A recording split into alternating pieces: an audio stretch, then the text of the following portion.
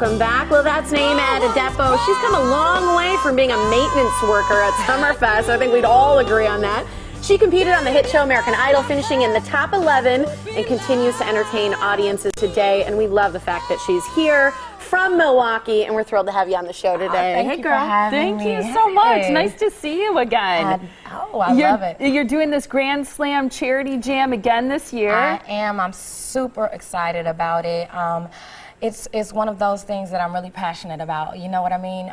We're trying to raise $100,000 for Camp Hometown Heroes, which is an organization that some of my friends up at CAPCO have put together. And I'm just grateful to be a part of it again. That's great. It's so exciting. You know, a lot of people saw you perform last year. They've seen you on Idol. They've seen you around Milwaukee. But this is a new group. You've got Carmen, you've got Brian, Olin, Jordan, Joe. You've got a whole new group of people that you're performing. What are you guys rehearsing for? My brand new band. We're actually going to be launching a big showcase in the spring. And it's going to be showcasing a lot of my new music, new sound, new kind of vibe. You know, it's just one of those things. I've been writing in Nashville with Phil Vassar, who's actually going to be headlining. Yes, he will. At the Grand Slam.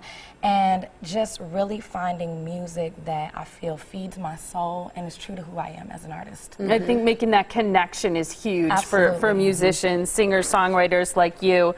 You're also going to be in Chicago this week on Friday because American Idol's doing this Idol Across America event, right? Absolutely. They're taking the microphone from all the way from the East Coast across America to the West Coast, and Ryan Seacrest is going to be running and walking or whatever. I said, and in our case, he might be sledding because there's snow everywhere.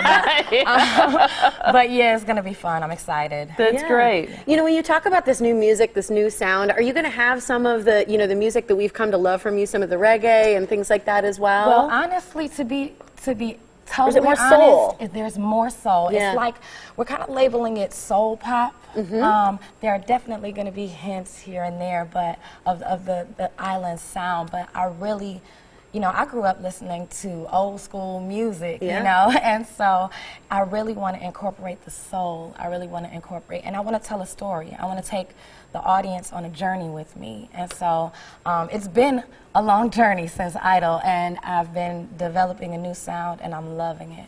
Real quick, what's the best way for people to follow your music, find your music, find out where you're performing? Well, Facebook is always a great place to go. Naima Adedapo on Facebook. I have a fan page there. And also on Twitter, it's at Naima _Adedapo. Awesome. That's great. Yeah. We're going to clear out of the way.